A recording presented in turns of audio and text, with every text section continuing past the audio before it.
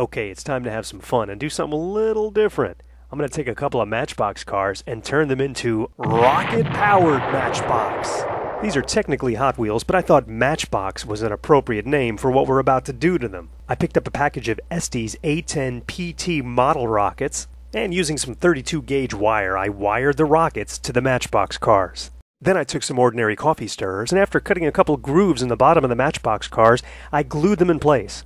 I also have a race controller that I'll use to ignite the rockets. We had about a 100-foot length of string, and we carefully ran one end through the coffee stirrer.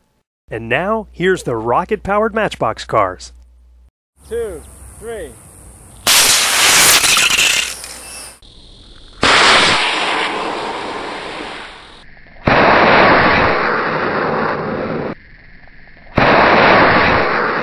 I calculated that these cars are traveling about 1,800 scale miles per hour.